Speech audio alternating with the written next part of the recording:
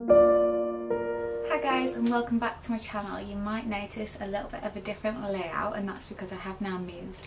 You still will be seeing a few of the old setup, and that's because I've pre-recorded quite a few videos, but I have decided to record this one because I obviously wanted to make it a Valentine's Day colour selection, and obviously I wanted it to be uploaded around Valentine's Day, so you have it in time.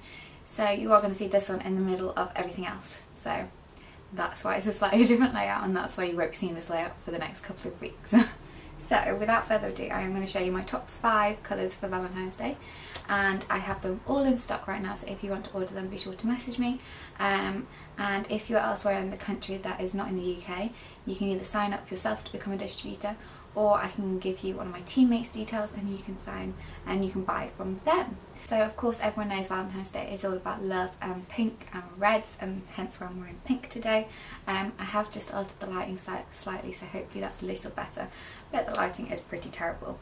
So I have narrowed it down to my top 5 pinks and reds, and obviously there are a lot of other colours that are pinks and reds, and pink is especially a really popular colour, and there are a lot of different pinks in our top 50 colours. So I'm going to start with my favourite one, which is Goddess. And this is the colour that I'm actually wearing on my lips today. And it's a really nice, not a bright pink, but it's a really nice everyday pink, and I love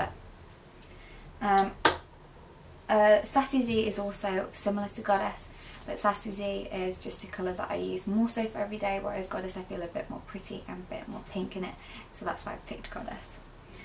My second one is Plum Maria, so if you're in for a bright pink, this one is gorgeous, as well as Kiss for a Cause, but that's a little bit more vibrant, and what's the other one? Strawberry Shortcake, which I also love, but it's a bit more red, so I thought I'd go for a bright pink, and this one is Plum Maria, and I do like this one, but it's not one I would wear every day, so this one is definitely for special occasions.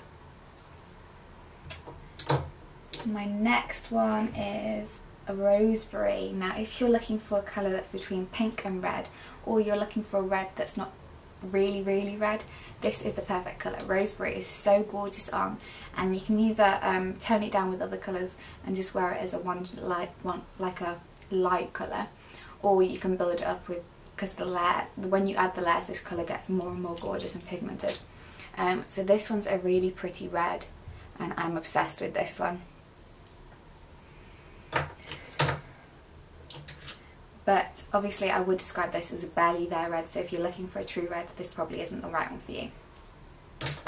If you are looking for a true red, we have one of two to pick from. We have Blue Red, which is Christina Aguilera's signature colour, and we have Fly Girl. As you all know, Fly Girl is my favourite red, and this is Fly Girl, and this is really perfect for that Valentine's Day hot red lip. And finally we have my personal favourite, which is Aussie Road. If you're looking for a shimmery colour, this is the one for you. This was one of the first colours I ever bought, and it will always be one of my favourites. So it's just really nice and really toned down, but also that shimmer adds a beautiful finish to it. So that is my top 5 picks for Valentine's Day. Let me know if you want any, and let me know what you think is the perfect colour for Valentine's Day.